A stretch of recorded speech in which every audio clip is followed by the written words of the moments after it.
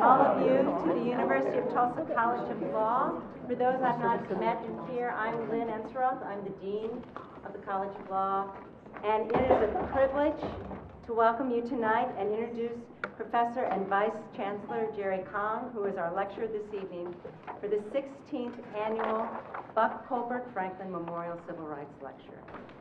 The Buck Colbert Franklin Lecture honors Buck Franklin, one of Oklahoma's first African-American attorneys and the father of the eminent historian, Professor John Hope Franklin. Mr. Franklin moved to Tulsa in 1921 and was in the process of relocating his family when the tragic Tulsa race riot occurred. The race riot destroyed his office and the home where he was going to live with his family. In the immediate aftermath of the riot, working in a tent on a burned out grounds of the riot, Mr. Franklin brought numerous suits on behalf of African American victims and won a court decision striking down a city ordinance designed to prevent African Americans from rebuilding their homes in Tulsa. He remained active as an attorney in Tulsa until 1980. It is Mr. Franklin's commitment to civil rights, to dignity, to giving voice to the dispossessed and injured that we recognize in this lecture series. And it gives me great pleasure this evening to introduce this year's featured lecturer for this distinguished lecture series. Jerry Kang is the Professor of Law and Vice Chancellor for Equity, Diversity, and Inclusion at the University of California at Los Angeles. He's a gifted teacher and distinguished scholar, and Professor Kang's scholarly interests include civil procedure, race, and communication.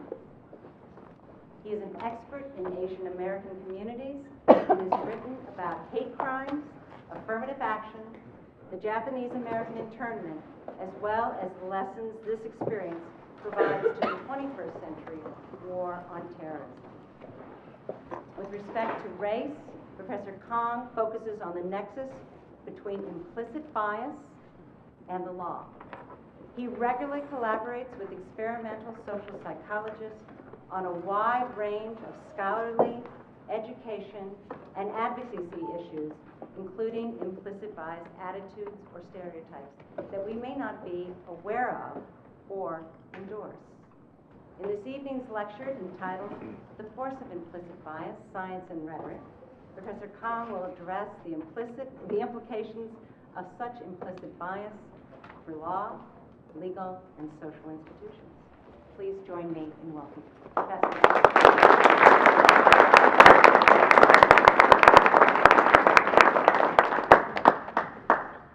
This is my first time in Tulsa, and I'm very excited. It's obviously an honor to give this lecture, and in a weird way to think about the most explicit form of violence and hatred that the race riots reminds us of. It makes it seem odd that I'm going to be talking about implicit biases, but every generation has a different set of problems, and every challenge looks a little bit different. And I'm going to talk a little bit about implicit bias and the work that it does in actually potentially altering our institutions. I'm going to start with this idea of a tournament of merit. It's a term that I like.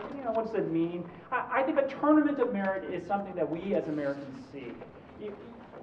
You're in the law. You know that law is a competitive game, right? We're living in an increasingly global, hyper-competitive environment where you have to hustle, you have to win. So it is a tournament. If you work in a firm, you know that it is meant to be a pyramid. There is meant to be leverage. It is meant to be a hard game. No one guarantees you success, but what we seek ultimately is a tournament of merit, where you are judged on the basis of your merits, right? Whether you succeed, whether you survive this game, ought to be a function of your hustle and your ability. So that is what we seek. But when we look at the world around us, whether they be law partnerships, whether they be faculties, whether they be CEO boardrooms, what we find is that the tournament results don't seem to be evenly distributed. When we look at the winners of the tournaments, right? You have the same class of winners. You have more men than women. You have more white folks than non-white folks. All the categories that divide us, you see a predictable set of winners and losers. The disparities themselves are not contested. We see them plainly. What's contested instead is why. Why are there such disparities? Is it just the product of a meritocratic sort? Hey, look, we designed a game. It's supposed to be a tournament of merit. It's a fair game. Some people win, some people lose. I don't know why these people always win. I don't know why these people always lose. It is what it is, maybe mildly regrettable, but it is what it is. Is it just the product of a meritocratic sort, or is it possibly, just possibly, also a product of discrimination? Is the game rigged? Now, I think the answer, of course, matters. If the game has been fair, and it turns out some people win and some people lose, it is what it is. We can try to make some things fair on the back end. But if the game is rigged, even the winners don't want to be winners of that game. I get it, people like their boats, people like their yachts. But the point is, we all seek a tournament of merit. And whether we have it, whether we're fighting it, is an incredibly important question. I think in order to test whether or not we live in a tournament of merit, I want to share with you some really interesting science that comes from the experimental, sort of mind sciences, principally social psychology. And I want to start with implicit bias. When I talk about implicit bias, I almost always start with that black thing up there. It's a chair. If it were a white thing like that, you also recognize it's a chair. If it's a wooden thing like that, you also recognize it's a chair. These, like, I don't know, mauve, I can't tell what these colors are. Not especially attractive, I'm sorry. These chairs, whatever they are, look, it's a chair. They all look different. They might use fabrics, but you knew that it was a chair. And even with a bottom and a back, you recognize immediately as a chair. It doesn't even have to be movable, like these are fixed to the actual tables. You know it's a chair. How? Because we're really good at object recognition. We have a schema or a template of knowledge to recognize chairs, right? And so we know what a chair is. And immediately you respond to a chair by pulling it out and sitting your butt down. Unless you're going antiquing, unless you're anxious after vacation, you've gained a little weight and it's going to actually go through the chair. You don't spend that much time processing bit by bit information regarding a chair. How could it be otherwise, right? Think about it. I speak fairly quickly. You're digesting some cheese as well as some wine. Hopefully it's making you loosen up a little bit, laugh more at my jokes. Your things are beeping in your breast pockets that you're being polite and not checking. Everything's happening in real time. There's way too much information that's happening in real time for you not to chunk the world through schemas. How could it be otherwise, right? How would you learn how to drive if you actually had to pay attention to every signal without seeing things in larger categories? What's interesting is that we don't only do this with chairs, we do this also with human beings, right? So think about it. When you see me up here on screen, what are you doing? You're engaged in a lot of auto processing. It's like you're like, Samsung S6 or your iPhone 6S Plus. You're doing a lot of autofocusing. You're coming to my face, and you're actually categorizing me by multiple schemas. There are lots of them. The younger people would put me into social categories that I might call hashtagging, right? So look, what am I? I'm a professional. I dress in a suit. I present as male. I'm like almost 48. I definitely am middle-aged, and I present as Asian. Race is a chronically accessible social category. I know some of you say you don't see race, but it turns out you do. And it turns out hashtag me as Asian. You might have done Asian American. If you're going to ethnicity, you might think like, I don't know, the dude might be like Chinese, Japanese, Korean. Wait, that's not a Japanese last name. Definitely not Filipino, definitely not Asian Indian. Never understood why they all belong to the same category. We're afraid to ask, lest some vice chancellor train you on diversity for another 2 hours. But you immediately, through visual inspection, we're walking past each other at the mall, immediately, hashtag Asian. But hashtag Asian means that you've created a memory, and that means potentially everything you've ever hashtagged Asian in your entire life could be activated. I don't know what you got. But a social psychologist would describe this kind of cloud of information in terms of attitudes and stereotypes. Because I want to get the definitions out and be very clear, let me spend some time unpacking those things. An attitude is an overall evaluative valence. It's just like or dislike, approach or avoid, smile versus frown, thumbs up versus thumbs down. That's all that it is. And so it's just a gross overall reaction towards a category. So you have to figure out, what is your attitude toward Asian people, right? Is it friendly? Is it like, if you pass me in the middle of the night on some hidden hallway or something like that, do you get anxious? Do you smile? A stereotype is actually something a little bit more narrow. It is a trait associated with a category. So if I ask you to think about the category fish, you probably think of the trait swim. If I think about the category bird, you probably think about the trait fly. Now, not all birds fly. Like the chickens you eat regularly couldn't possibly fly. I think ostriches run. Penguins are birds, right? They swim. But generally speaking, you're not stereotyping birds fly. NSA surveils. So, you have a category, you have a trait associated with it. It's probabilistic in some sense. That's what we mean by a stereotype. But once you hashtag me as Asian, what traits do you associate with this body type? Do you think it more likely that if I told you that, you know, you think it's a little bit more likely on some base rate as compared to whatever you think to be the baseline that I got a perfect score on my math SAT? I'm Asian. I didn't say verbal. I think as we do say lacrosse or something else, I actually have a second-degree black belt in exotic East Asian martial arts. A little bit more likely on whatever, you know, compared to whatever you think to be the baseline that I was raised by a tiger mother who forced me to practice violin 6 hours a day such that I performed at Carnegie Hall at the age of 16. 2 out of these 3 are true, discuss, but the point is, even with a busy signal going in the background, it seems entirely reasonable for you to recognize that attitudes and stereotypes matter, at least on the margins, right? So you never have perfect information about the people you interact with. And you're picking up individuating information about me in real time, right? And don't get me wrong, you want to make good decisions, but when you have imperfect information, you're going to break in terms of attitudes and stereotypes. And there's decades of research that demonstrates that on the margins, your attitudes and stereotypes actually matter in subtle ways. So look, if I want to know whether you're fair and square, if I want to know whether you are participating with me in a tournament of merit, I actually want to peek in your heads and try to figure out what your attitudes and stereotypes actually are. But when I do that, I run into some difficulty. I run into at least a willing and a able problem. So number one, you might not be willing. Suppose you have explicit bias. Explicit bias by definition is just an explicit attitude or an explicit stereotype. It means it's directly introspectively accessible. That means if I ask you, like, what do you think about Asian women? You can close your eyes. Okay, Asian women, got it.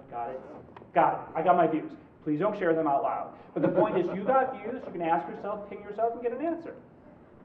For all kinds of reasons, these explicit biases you might be aware of that you might think are entirely appropriate to have, you might not want to share them in public, right? I don't know how many glasses of wine you've already had, but really, unless you're really tipsy, the last thing you want to say, even though you think it's ultimately justified, the last thing you want to say is something that might actually be recorded and get flack, and you might get fired, you might have to do some penance.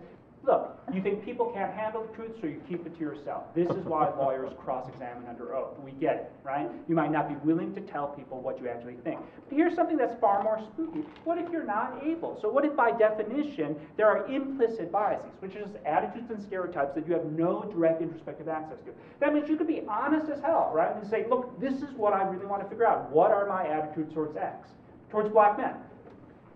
What if you actually can't self-report? So Edward Colbert is a psychologist who in 1911 published this really interesting paper. He was working with a woman who was suffering from Korsakoff syndrome, which meant that she could not form new short-term memories. She was like the character Leonard in the movie Memento. So like he had been treating her for months, but she couldn't recognize him. So one morning, he sees his patient, and he decides quite deviously to hide something very sharp, a pin in his hand. He reaches out to shake hers. She says, hello, nice to meet you for the first time, because she doesn't remember, and she jerks back in pain. She just got stabbed. The next morning he arrives. She doesn't recognize him because she can't form new short-term memories. He extends his hand out to shake hers. This time she politely declines. When asked, she says, well, doesn't a lady have a right not to shake someone's hand? Maybe something is hidden there. So even though she could not consciously or explicitly recall the prior day's events, the pain, that shock, that trauma the prior day left an imprint on her mind which altered her behavior going forward. So that's an implicit memory, and implicit attitudes and stereotypes have to be stored in our memory system. So that raises this really interesting question. Is it possible you got junk in your head about all kinds of people, whether it be black men or Asian men, that you don't even have direct introspective access to? So if that's possible, it's just a scientific hypothesis, how would you find out? Well, then what would you do? As a scientist, you have to measure, not ask, right? If you want to figure out how much someone weighs, you ask them. You just put them on a scale sometimes, because maybe people don't remember correctly. So how would you measure stuff? You think, well, fMRIs, that's kind of expensive. You think I'd come up really close to you, into your face, and look for micro twitch movements on your face and say, lie to me. It could be galvanic skin response to see whether you're sweating when I ask you, do I look good? Like, how do you do that? It turns out the easiest way to do it, the most cost-effective way, and it sounds entirely preposterous, is to have you play a sort of video game. And the only way you'll accept that that's even possible is to do this one little exercise with me. Now, even in this low contrast visibility room, I think you can pull this off. Ignore the letters, focus only on the colors. This is a standard screwcast. When I say go, I want you to go down columns 1, 2, and 3 and just scream out the colors. So just so that we can get uniform, I see green, red, purple, green. I've trained you for column number 1. Ready, set, go. Green, red, purple, green, blue, yellow, blue, red, green, yellow, red, purple. Pretty good with low visibility. I'm impressed. Again, imagine that the people of Oklahoma have passed a constitutional amendment that requires you to be semantically blind. It's your legal, ethical obligation to ignore the letters, focus only on the colors. Ready, set, go.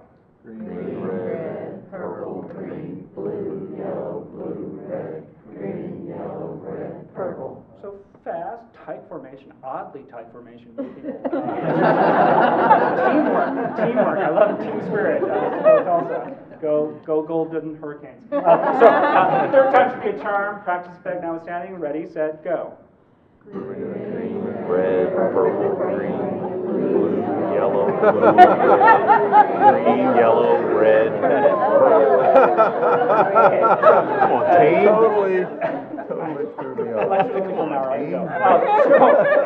You were good, yeah. Like what? Look, it's a cheap parlor trick. It works every time. So here's the thing: our brains are really good at sorting items that are associated very quickly together. So when you see the word RED in the color red, because you are very good readers and you can see the color, we can sort them very quickly together. But when you see the word RED in the color green, it's like, yeah, he says be semantically blind. That sounds professorial. That means ignore the letters.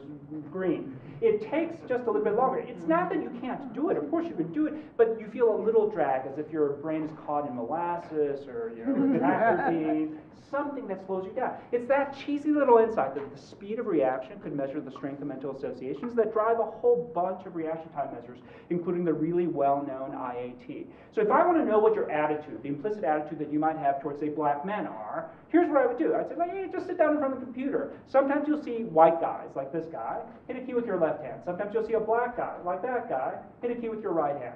Sometimes you'll see good words like beauty and joy. Hit a key with your left hand. Sometimes you'll see bad words like filth and sick. And if you see a bad word, hit a key with your right hand. Now, if for some reason, I don't know why, if for some reason you have an attitudinal preference in favor of white folks, this is what we would call a schema-consistent pairing. Notice that you have the white guy and the good words on the same response key on the left, and you have the black face and the bad words on the same response key on the right. And it turns out in that pairing, we fly through this video game. Because scientists are really devious, randomly and counterbalanced, you'll get runs like this. It's like, oh, it's the black face and the good words on the same response key, and the white face and the bad words on the same response key. And then it becomes like rubbing your tummy and hitting your head. Like, you can do it, but it's a little bit more awkward, and it actually goes a little bit more slowly. The IAT effect is just by definition. Yeah, I'm not going to call you biased, I'm not going to call you prejudiced. It's just a reaction time delta. It might be, it's just an empirical question, that you go a little bit more quickly when white guys and good words are paired as compared to black guys and good words. It's just a question, and computers can measure. That's called the IAT effect. So suppose you're a scientist. You're like, okay, I can't ask people because I can't really trust them. So I'm going to set up this kind of, crazy speed game. Let's have a lot of people play it. If it is a nonsensical game, if it's like, oh, I'm left-handed, you're right-handed, or oh, Nintendo, you played Xbox, none of it makes any sense. It's crazy. It doesn't measure anything. If it's nonsense, that because the faces are randomly counterbalanced, then it should be like flipping a coin. Half the time you should sort good words faster with pictures of black men, half the time with white men, half the time you should sort good words faster with pictures of like deep dish Chicago pizza, and half the time with vomit. It doesn't mean anything. It's just gibberish. It's just gibberish. It's nonsense. Nonsense. Well, this is what we find. Is it not? Nonsense? Well, 80% of us sort good words faster with young people as compared to old people. 68% white over black, 68% straight over gay, 69% thin over fat, 76% abled over disabled. 72% of us associate more quickly pictures of black male faces with pictures of weapons than white male faces with the pictures of weapons. And these are not even modern day weapons. They're not like Glocks pointed sideways, like in a Fast and Furious way, you know. They're like cannons, maces, halberds, Game of Thrones stuff. I don't watch that show. I doubt it's that diverse. You know, so the point is, maybe it is, I don't know, but the point is, it's not as if you can invoke, oh, I'm a statistically rational Bayesian. I know those people carry those. They don't carry maces, really. I don't know what neighborhoods outside of a Renaissance fair, they're not carrying maces, really. So the point is there's some association with the black male face as being dangerous, other, that allows us to play that game in one particular direction. Number two, just because it's pervasive, these little reaction time deltas, it doesn't really mean that they're strong in magnitude. It might be that we all have a little bit of bias, but it's just a smidgen. And if it's just a smidgen, you know, we have a legal term for it, we call it de minimis, and we move on, right? One way to try to figure it out, because we don't have any intuition for milliseconds, is at Project Implicit, where they're collecting all this data, they will also ask you anonymous, explicit questions. It's between old people and young people, whom do you prefer? It's between white people and black people, whom do you prefer? And because you ask yourself and then click a 1 through 7 scale, it's a measure of explicit attitudes, explicit bias. And people will admit that there are some preferences. These are explicit bias scores. But when you juxtapose explicit bias scores to implicit bias scores, almost always implicit scores are larger in magnitude when they're brought to the same statistical units. So, you know, if you want to get an intuitive feel of what your implicit biases are in terms of strength, you know you got some explicit junk in your head. You got some biases. Whatever they are, just imagine your implicits to be stronger. Number three, you might think, well, yes, that explains everyone else, but I voted for Obama twice. Some of my best friends actually are black. No, I'm good. It turns out no one is immune, and the best way to see this is to focus on the elderly. Why? Because in some sense, age is one social category that you actually want to move from young to old with your knees intact. So this is a measure of explicit biases that people have against the elderly, broken out by age groups. So basically, if you ask the average teenager, do you like old people? I know you could barely see this, but they basically say they hate old people. Bias is really high, it's 0.73. By contrast, and it's completely consistent with my lived experience. I have a 14-year-old daughter. She speaks smack about old people nonstop, right? It's like she's Asian, she grew up in LA, it didn't stick. So the point is, no family values. It's all about don't like old people, and she's completely okay sharing that. But if you ask someone in the 60s, right, and dare I say an older person, they show essentially no bias. They say it's between old and young, you know, whatever. This negative slope line makes perfect sense because when you're young over here, right on the left-hand side of the screen, it's like old people, it's them, yuck, them. Yeah, they dress funny, they drive slow, they think MC Hammer's rap music, everything is wrong. But age is one category that you start here, but you actually want to get over here gracefully, right? But once you get over here and you become old, it's like, no, you misunderstood me. I'm not slow, I'm deliberate, right? I'm not old, I'm wise. Oscar Wilde was correct when he said youth is wasted on the young. Like, just because I wear my pants up here doesn't mean I should be aged out of Silicon Valley. It doesn't make any sense, right? Because we love ourselves and we understand ourselves. And once you change teams and become the elderly, once you join that group, it's like, no, I love myself, my family. I love my groups. I love my tribes. I'm part of the elderly. I love the elderly. It makes sense. What do you think implicit bias scores are? Flat across the board. What's really most striking is here, right? Older people, right, in their 60s. This is what we call dissociation. I know you can't really see from the back, but explicitly they have zero bias against themselves, which is entirely predictable. Implicitly, they sort young faces faster with good words just like everybody else. And that's a radical dissociation. You have every incentive to love your own team, and yet we see examples where you don't. So this suggests that maybe, right, no one really is immune. Maybe Nietzsche was right, there is no immaculate perception even of ourselves. Look, I've gone a long time giving you all this methodology, giving you definitions of how we measure stuff, but in truth, 300 milliseconds. that are pervasive, that no one is immune to, is interesting, but we as lawyers especially care about behavior. We care about acts of discrimination, not just mental states. You need the conjoining of mental state plus some behavior before we find it legally that interesting. Is there a consequence? And again, I can't go through all the literature, but I want you to be skeptical, but I want to share with you that there's been evidence that implicit bias, which is a mental construct up here, that is measured crudely by stupid video games on reaction time measures that you can do on the internet right now, even on your phone. Those reaction times have been found to measure or predict behavior of the following sorts to a small degree. Who gets called back on resumes?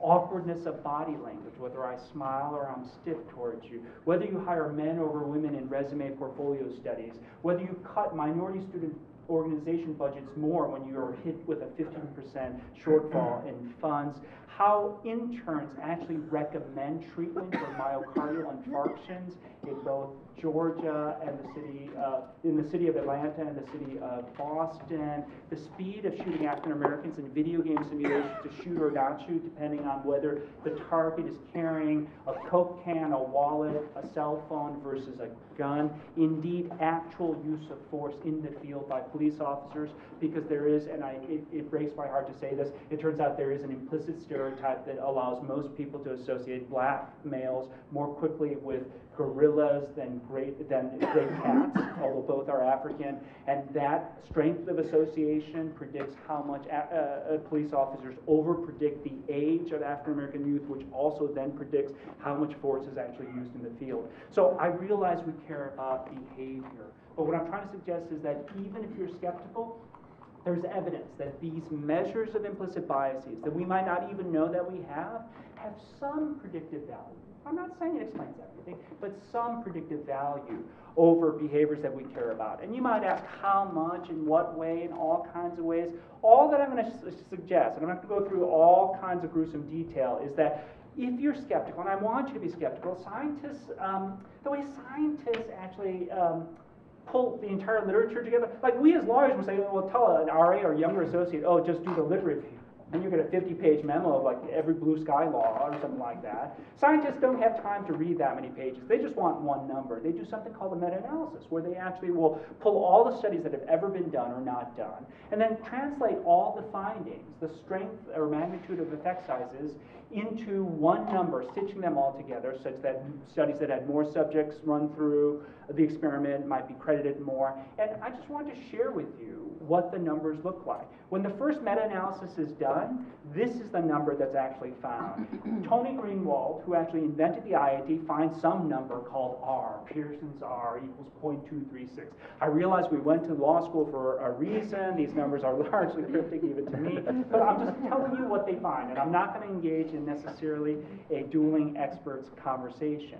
But what's interesting is that a few years later, a bunch of people who are really smart, who get paid extreme amounts of money to actually defend against, say, class action certification on the basis of implicit bias testimony, published their own paper. And they found in their own analysis different R equals 0.19. What's interesting is twofold. First, they couldn't make it 0, just like Tony Greenwald, who invented the IIT, couldn't make it 1, the highest number, because science actually disciplines you in a way that opinions about constitutional law oftentimes go. The other thing is, a standard debater's trick is just to concede the other side. So the team that's most hostile to this literature published in a peer-reviewed journal 0.15. That is some measure of linear correlation between X and Y variables. I realize it doesn't necessarily mean anything to us. I wanted to try to figure out, is there some way for us to get a gut sense? You know what I did? I looked at what medical common sense looks like. Indeed, given the fact that Flint, Michigan, and its drinking water has been in the news, I looked for the correlations between low-level lead exposure and reduced childhood IQ. Do you know what that correlation is? It is just 0.12. Lower than the correlation found by the team that is most hostile to this literature.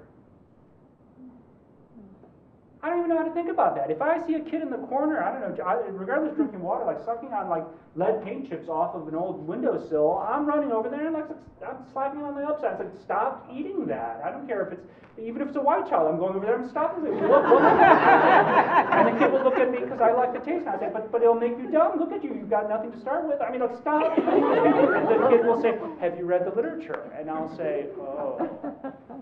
And if he says it's just 0.12, put a sock in it, what am I supposed to say? What do we really know? On what basis do we change our daily lives? What multivitamins you pop every day on the basis of some infographic you saw on USA Today? We demand a certain kind of metaphysical certitude often for those inconvenient facts that we don't want to actually accept as true, but we embrace the facts that we think are convenient for us, and we do it on all sides, whether you're left or right. We're just deeply motivated people. All I'm trying to suggest is the following, and I want to switch a little bit to thinking about law and leave some time for questions. So I want to try to come back and just try to suggest the following. Look, I care about whether or not there is a tournament of merit. I care for all kinds of reasons. I'm an immigrant. I've hustled hard. I thought I got, my parents never made it out of middle school. They don't talk about it. I had a hard life. I want to struggle. No one gave me anything. Of course, it's part of that ethic, that work ethic, fiercely individualistic, that's primed in any election season, that suggests that is what we want, but we want to fight in a fair game. And I think the best evidence suggests to the question, do we live currently in a tournament of merit? I think the best answer is not yet. Even to make it a little bit more personal, if I ask you, do you discriminate? Do you discriminate? Notwithstanding, you're getting all teary-eyed when you see Martin Luther King, streaming on YouTube. Do you discriminate? I think the best evidence-based answer is, yeah, a little bit. The force of implicit bias, whether you want to use it as a headwind, whether you want to think of it as a slight gravitational warping, alters our daily interactions in such a way that we are not as fair and square as we'd like to think. And I can show you other ways why little things integrated over time, because I want to show you, like, whatever that 0.15, 0.12, whatever that little headwind is, if you actually integrate it over time for an individual's life, every handshake, every opportunity, every memorandum turned in, every pitch that either got a client or didn't get a client, every argument, every conversation, every time someone could stand up for you or chose not to. If you integrate that over time and put a slight disability on one group of people versus another, and then you actually double integrate that not only across time but across all men versus all women, all white folks versus all non-white folks, all that I'm suggesting is that the disparities that we see all around us, that are so common, that are so perplexing, where we always say it's a coincidence, I don't understand it, but it seems to happen all the time, that a lot of the hierarchy and the disparity that we never wanted, never signed off on, but nevertheless received and are embedded in, could be explained by some things as tiny as implicit biases. Don't get me wrong, stone cold racism, stone cold sexism clearly exists. I don't mean to suggest it doesn't. Don't get me wrong, structures matter. Where you built the highways, intergenerational wealth transfer, all kinds of stuff, just cortisol levels on kidneys, right? All that stuff structurally matter. But what I'm trying to suggest is that even if you put those aside, because you don't think stone cold racists and sexists are in this room, because you don't care about history, because you never owned any slaves, or you didn't intern anyone, you didn't take over anyone's property, you weren't, a Sooner. What? I went there, sorry. Okay. All that I'm saying is little things might actually matter. Now, I want to switch gears because I can go on for hours on science, and I want to switch gears and talk a little bit about rhetoric. And I want to acknowledge that this talk is odd in all kinds of ways. I want to ask what's different here. There are these two sets of things that I think are different. One, notice that I wasn't talking a lot about norms, about what's right, what's wrong. I wasn't having a conversation with you about, do we want corrective justice? Do we want distributive justice? Like, I always get those two mixed up. up, like, you know, what are all the different flavors of justice, and I forgot Rawls, is that Immanuel Kant? Like, I wasn't talking about norms, even though lots of smart people in this room think a lot about how to think about norms, and what norms ought to be embedded in something as grand, as sort of grand as the Equal Protection Clause. Instead, I'm focusing on facts. Are you fair and square?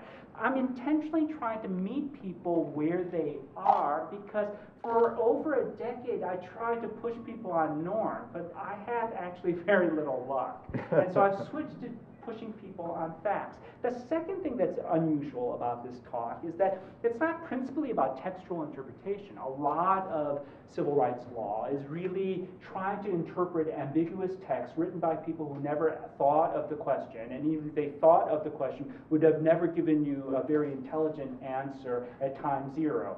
Trying to actually interpret what they would have thought or could have thought, given ambiguities within the text and underlying policy commitments.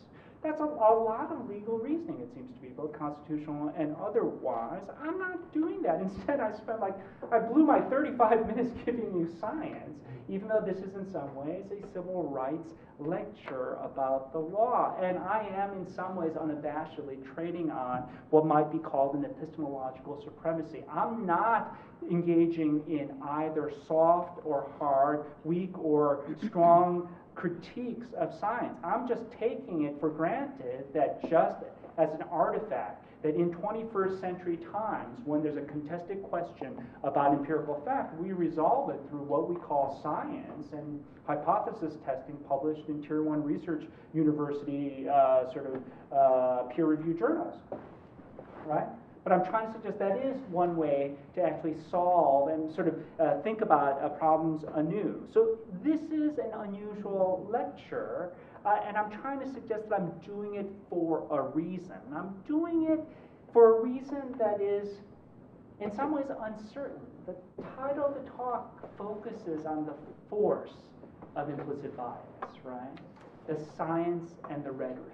And regardless of what you think about the science is a performance of a particular kind of rhetoric. For the people who are totally skeptical, they think science is just a narrative story that you tell. Instead of anecdotal, you actually stated clinical. But I'm trying to actually get your own reactions. And one of the things that I want to do in the conversation is try to figure out, does this alter the nature of the conversation? Does it alter the terrain? I want to spot a few challenges that comes from trying to use science to move factual assumptions to actually change institutions, whether they be universities like UCLA or legal regimes like Title VII, equal protection analysis. I would just want to spot a few challenges, and then I just actually want to have a conversation by trying to figure out whether there's a there to anything that I'm trying to do. You should know that I get a lot of pushback from what is ostensibly my political left. A lot of people find my focus on implicit bias deeply disturbing because it seems too conciliatory. A lot of people say, look, you know that they're stone cold racists. They're just calling it implicit, but they're just hiding it. Why are you giving them a get out of jail? More accurate, why are you giving them a permission slip from the doctor to say, oh, I'm okay, you're okay, we're all biased, let's move on? So too conciliatory. The left actually critiques that. Moreover, the invocation of the science and the tendency to reduce things, not to actually expand them in complexity, to understand structural, institutional, historical processes, to focus indeed, dare I say, on the neuron, as being a reductionist move that ultimately misleads people into thinking that race and racism, for example, or gender and sexism could actually be caught ever on anything like a reaction time measure. So there's a pushback from the left. There's, of course, a pushback from the right. And principally the move has been either outright denial or a turn to saying this is essentially junk science, right? There's no there. Scientists are making it up because they want to guilt trip you into actually wealth transfers from one group to another, and the only way they can do that is to make you feel that you're more biased than you in fact are. Now, again, I'm deeply motivated, but I have seen this before. For example, it turns out Brown & Williamson, a tobacco company, said the following: doubt is our product, since it is the best means of competing with the body of fact that exists in the mind of the general public. It is also the means of establishing a controversy. This was an internal memorandum that they shared. Of course, whenever you fight the other side, you're going to call them the tobacco companies, generally speaking. It turns out I'm sure I insulted a couple of people here, but the point is, it turns out to be an effective debater's trick. It might be undeserved, but how do you know when anyone invokes that this is junk science, whether it is in fact a sincere criticism, a sincere skepticism about facts, which actually is core to the scientific method, or just a political ploy to shut down inconvenient truths? And the final thing that I want to suggest is that there is, a deep, hard problem with the nature of probabilistic knowledge. If you accept the basic thrust of my factual argument, my argument about the facts, all that you find out is probabilistic knowledge. That we, without knowing anything more, are not nearly as fair and square as we like to think of it. So all that means is that probabilistically, right, over large n's, over large numbers of rolling this dice, it doesn't actually come up as fair as we think. But in any one particular occasion, when this faculty decides to hire one person versus another, when this faculty decides to either match a salary offer in this way versus that way, when you as a lawyer have to decide, if you're a judge, you have to decide whether you grant, this kind of bail or that kind of bail. On any one incident, it's almost impossible to know whether that one particular incident was influenced by something called implicit bias. And the law actually, has a hard time dealing with probabilistic knowledge. This is why toxic torts is such an interesting challenge. But my point is just, with that comparison, is just to emphasize that it's a challenge because the problem is real, not that the problem is imagined. I know it is so much easier to think of racism or sexism essentially as an individual tort. So someone with a fist threw the fist and hit my jaw and broke it without cause, right? There is linear causation of a fist moving at a particular velocity that breaks a jaw. We can actually figure out perpetrator, we can figure out victim, we can figure out what recompense ought to be. That one-to-one body collision is something that the law is very comfortable understanding, generally speaking.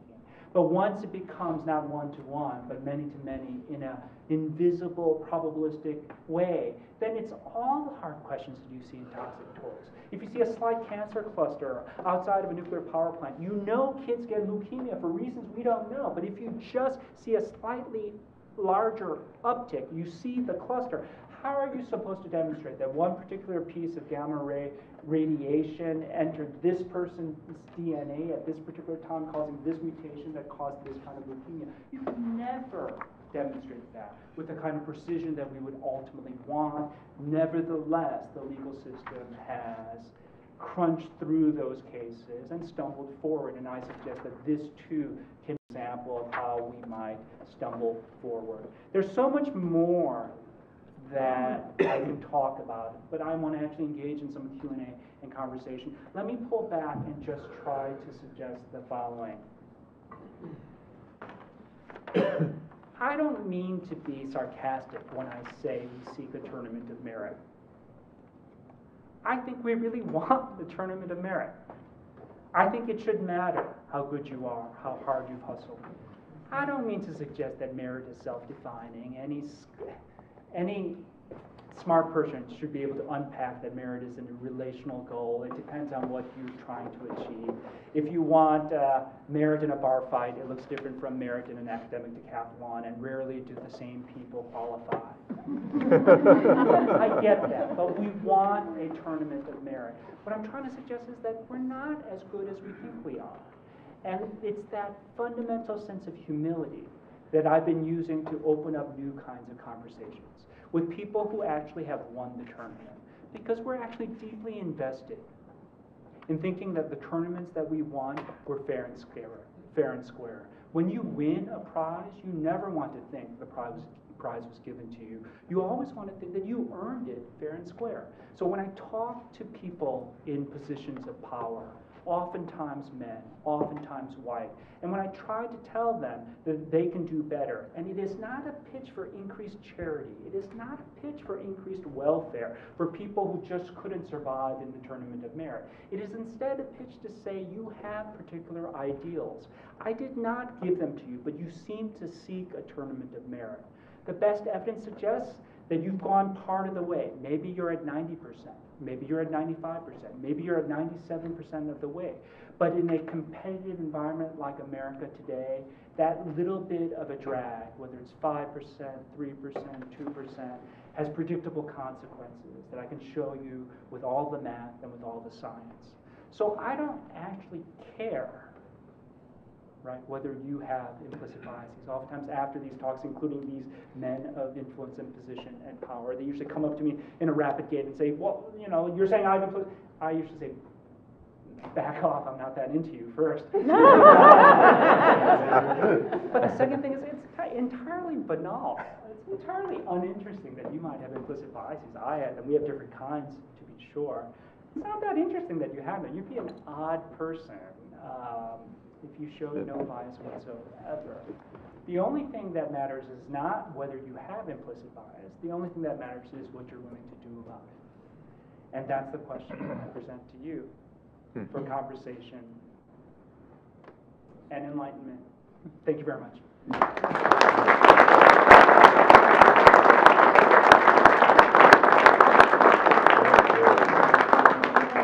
Absolutely. I mean, that's partly why I intentionally stopped early. So, my lunch mate. So, there are a number of lessons that one could learn from your talk. Many people in this room have jobs that give them a lot of discretion about how to resolve things with their jobs or, you know, with their lives. And I wonder, I guess one potential takeaway point is that we should potentially have less discretion. One takeaway point would be that that we should be more self-conscious about how we exercise our discretion. I wonder if you have a different takeaway point about how we, as people who might be prone to these associations, might go about doing our jobs.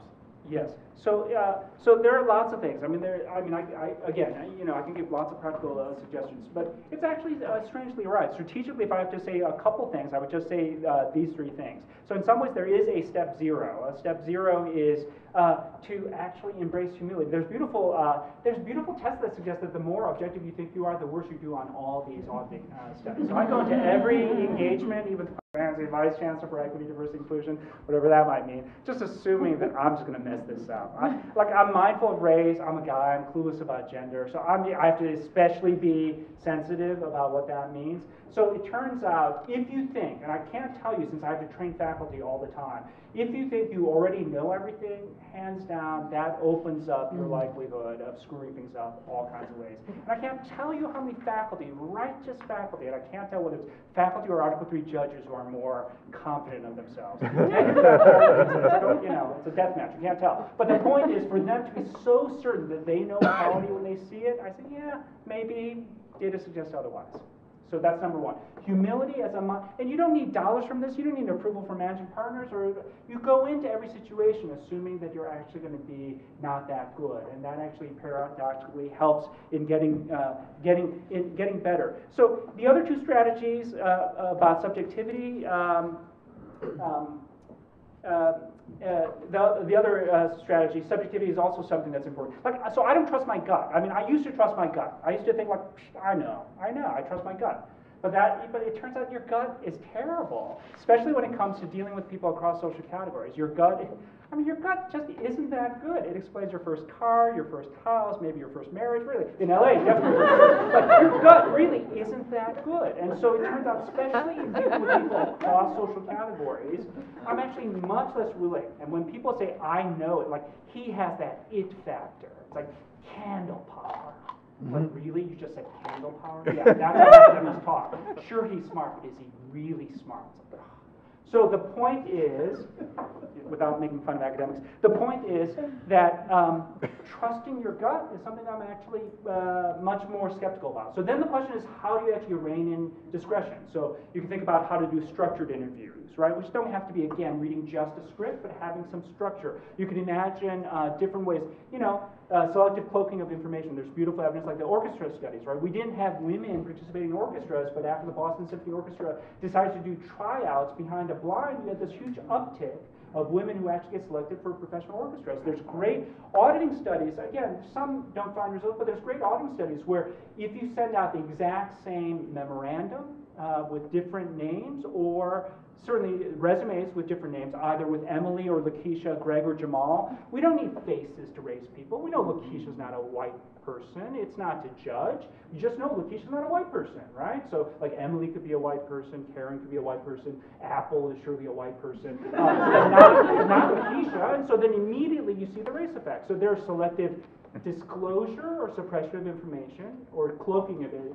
There's also cabining of discretion in different kinds of ways, recognizing that oftentimes that means discretion has been distributed elsewhere, like in sentencing guidelines. But I do encourage people strategically to be aware of subjectivity. This other thing that I want to emphasize is to increase accountability. There's a lot of stuff I can tell you.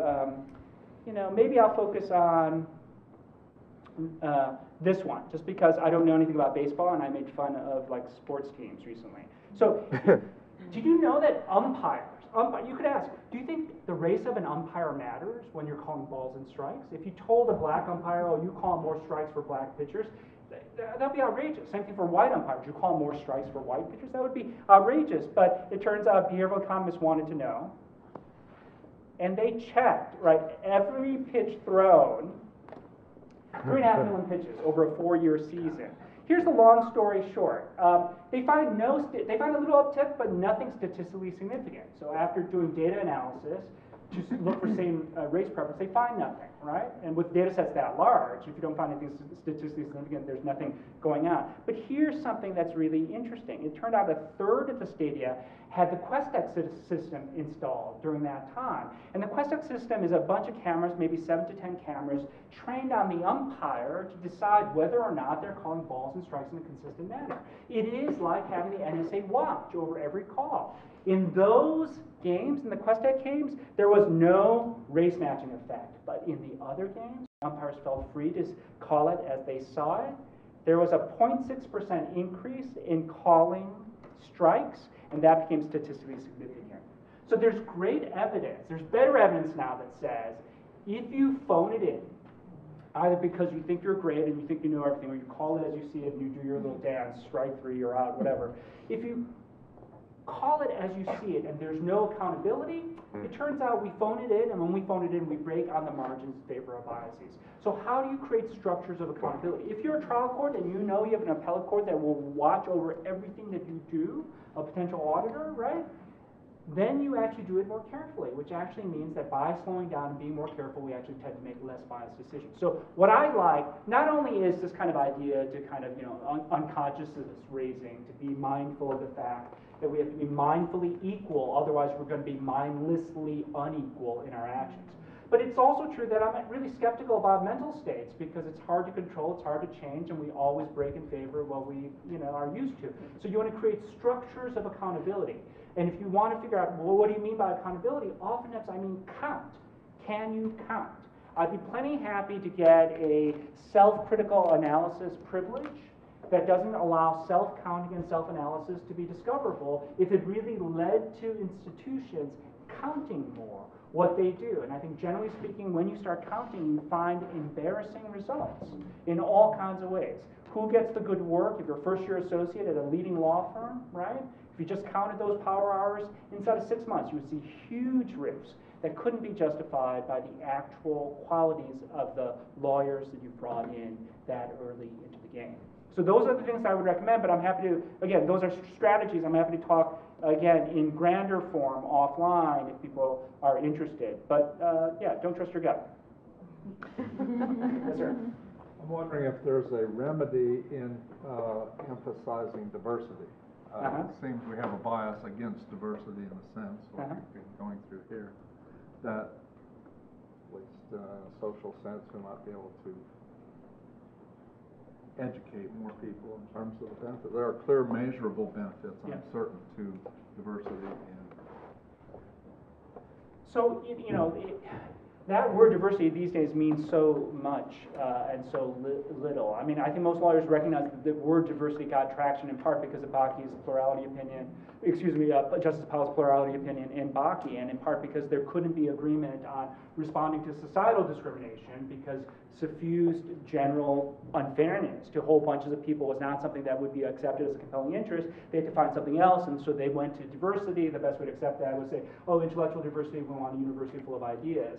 And that has been what has carried a lot of weight going forward, even though the concept itself, I think, has been expanded and contorted in uncomfortable ways. You should just know, as a footnote, it did set a trap. I mean, it guaranteed a trap of the following sort. If you want intellectual diversity, why not just look at ideas? Why are you using body types as proxies for ideas?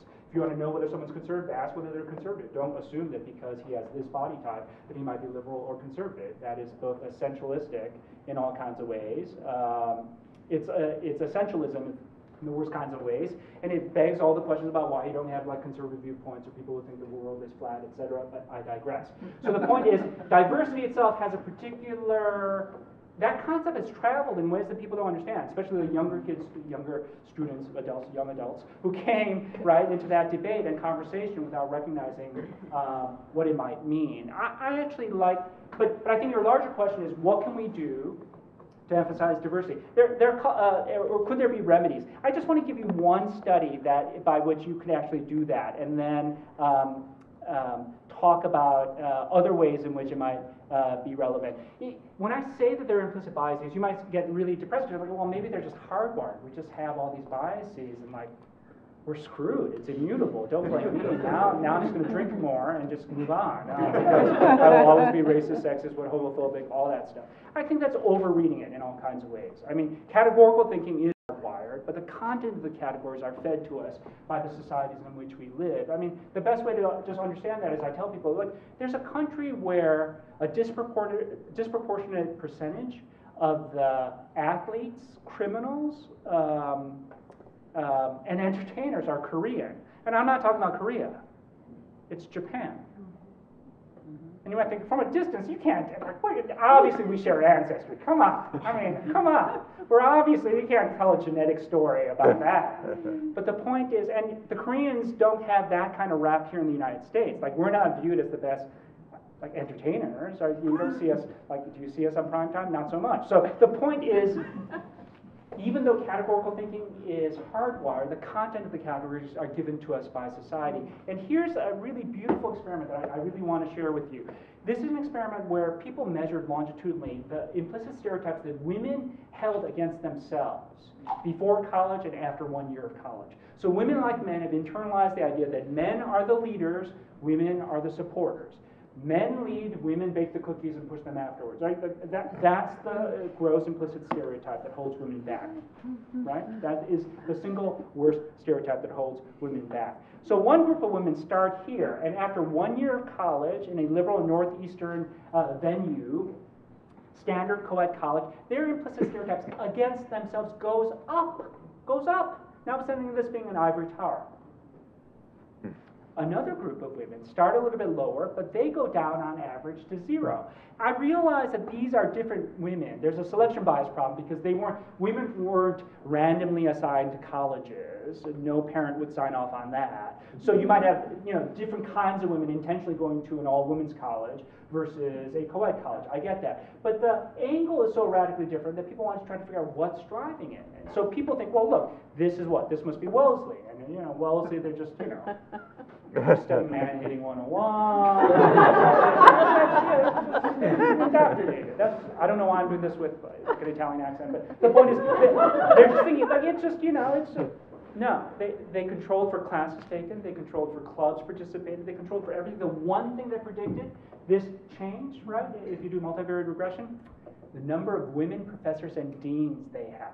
And it turns out at all women's colleges, you have more women professors. Not all of them, but especially in the sciences, you have like half of them be women professors, whereas that's not the case in most co-ed places. So you are what you see. We're just neural pattern recognizing. If you all, like the first time you see someone like me up here teaching a class, you might think like a law class, that's weird. Like I started teaching 20 years ago, I looked 17 at the time. My civil procedure students were quite miffed. This is not the law school experience they had expected.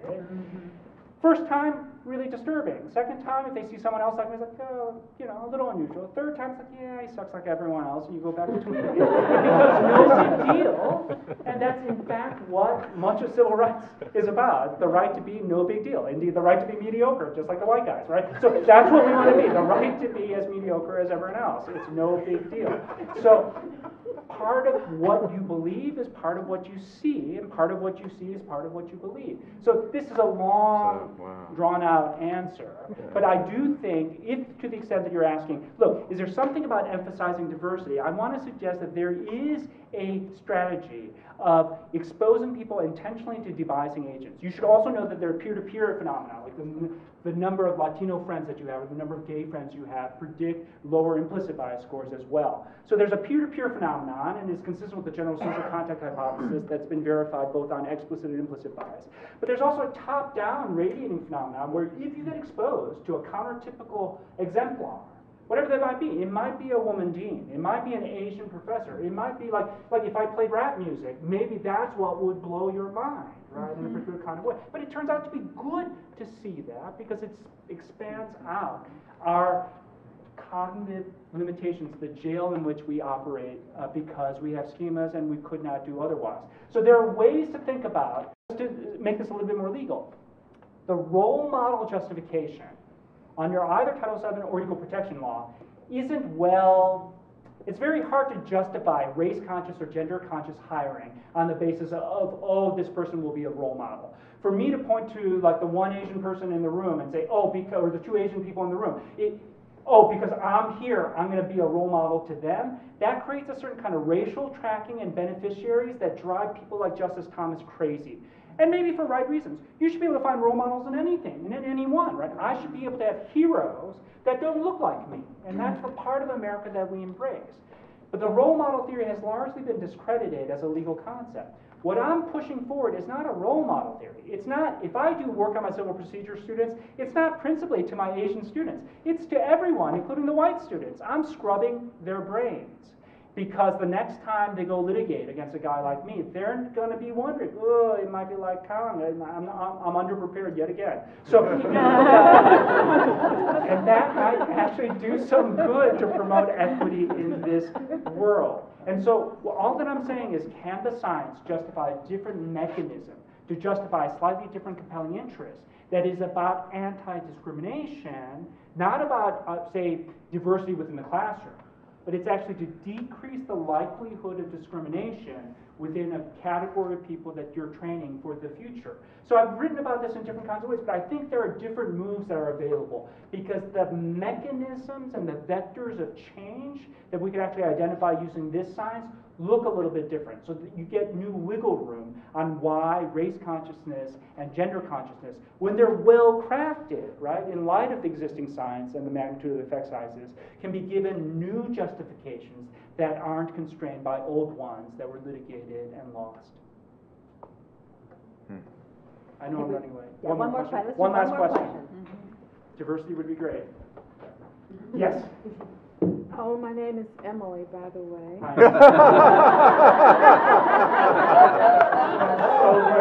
Is this on tape? Oh, that's okay. In terms of explicit bias and the current presidential campaign.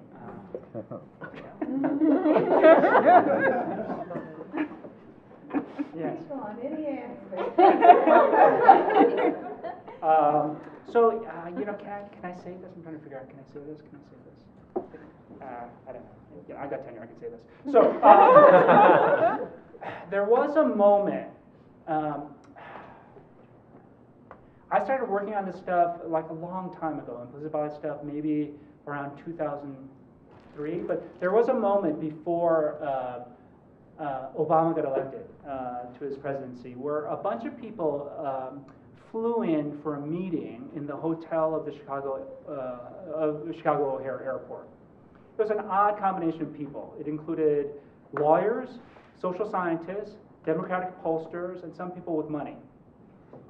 And this is before the economy had tanked, or it was about to go off the cliff, but it didn't really. McCain and Obama were running neck to neck.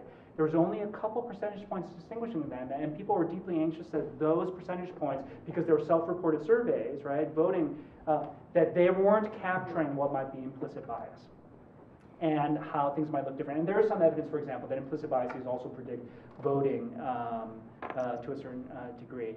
I share with you that story to suggest that even though right now in the reality TV show that is reality, explicit biases, right,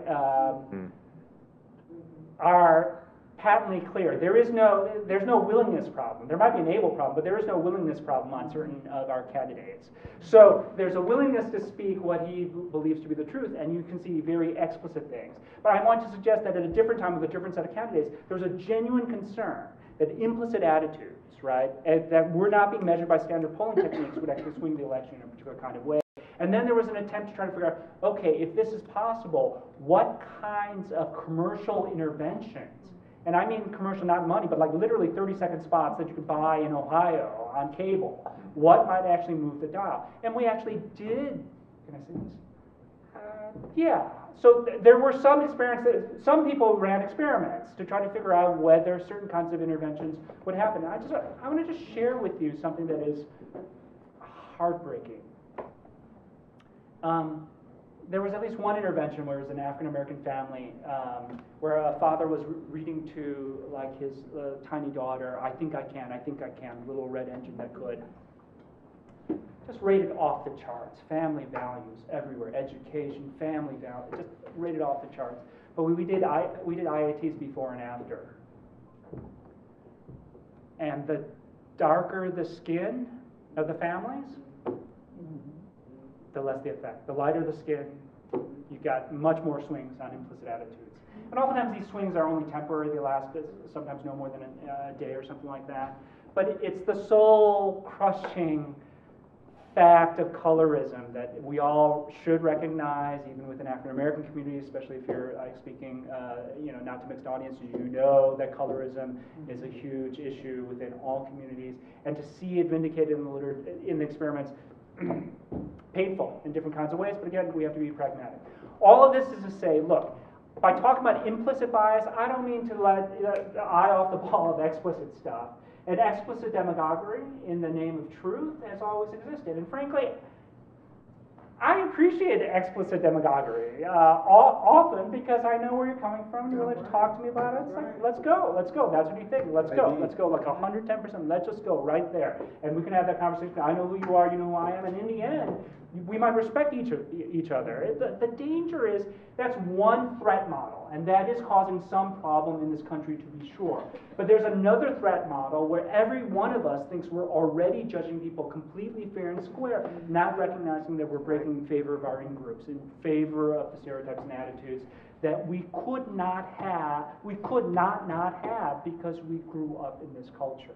So those are the things that I'm worried about in both ways, but you should know that smart people, think about these questions, but to be honest, right, we know so little. We don't know what works, right, how to fix stuff.